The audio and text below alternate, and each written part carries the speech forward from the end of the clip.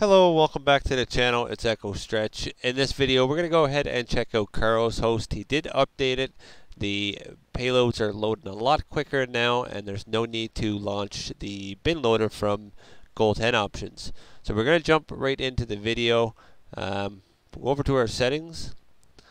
We'll show you that I do not have the GoldHEN options, as well as I don't have debug settings. We'll go up to our network, and we'll just go ahead and make sure that we do have it connected. And if not, we'll go ahead and check connect to the internet. Go ahead and back out of there, and we'll launch our browser. Just do the usual here. We'll close our windows, delete all. Go ahead and go into our browser history, clear that as well. And then finally go into our settings and delete our cookies and clear our website data. Now we'll go into our bookmarks, and I already have it bookmarked here. We're just going to go to the main host, which is Karo218.ir. And from there, we're going to go ahead and select the 900 or 9.00NA. Go ahead and select it. It will install the cache, but it shouldn't take too long at all. As you can see, it is going pretty quick. We're at 25% already. So I was on here previously, just testing it out and checking out everything that's available.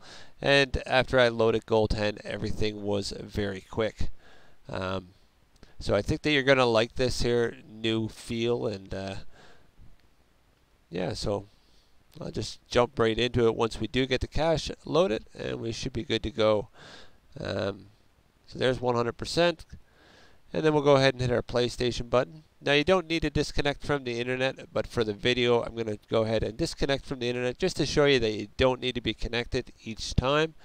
We'll go ahead and launch our browser. And once we launch it, it will start doing the jailbreak. So we'll just wait for the message to pop up to insert our USB. And once it does, we'll go ahead and just insert our USB. Then we'll wait for the message to pop up unsupported file system. And there we go. About 2 seconds after, we'll go ahead and hit OK. And the jailbreak is complete. So we'll go ahead and remove our USB. And once that's done, we'll go ahead and hit OK. Now we'll bring us into the main page here, and from here we just need to go ahead and launch our GoldHEN, and we're going to be using the newest one, which is version 2 B2. Go ahead and select it, and as you can see, GoldHEN loads up with no issues. We can go ahead and launch another payload. Let's go with Orbis's Toolbox, one of my favorites. Go ahead and select it, and as you can see, it comes up with no issues. FTP, we can't launch FTP because our internet is disabled. It will just shut down. Let's go ahead and disable updates. It's another good one. As you can see, they are loading. Now this works for all the payloads that are in here.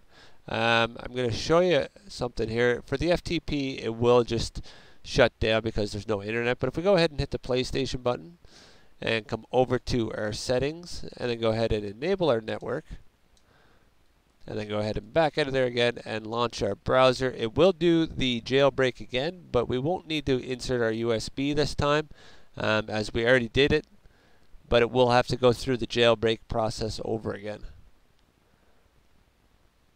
Okay, and once it's done, then we can go ahead and just launch the FTP. And as you can see, it does pop up, and it will give us our IP and port without having to shut down because we are connected to the internet.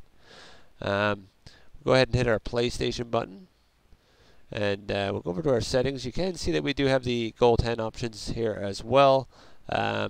Everything is there. We can enable the bin loader server if Karo's host doesn't have something that you want to launch from a different host. Then you can go ahead and enable the bin loader and then go ahead and launch that payload. As well as the FTP, if you want to use port 2121, that is there as well. You can go ahead and use it. As for Orbis's Toolbox, all the settings are there, and we still got our debug settings down here if you want to go ahead and use anything down there. But yeah, that's basically it for the video, guys. I just want to jump on, show you that it's Karo did work on it today or recently and fixed a lot of issues there. But I hope you did enjoy the video. If you did, go ahead and hit that like button, and if you're not subscribed already, go ahead and hit the subscribe button. But I will see you guys in the next video. Thanks for watching.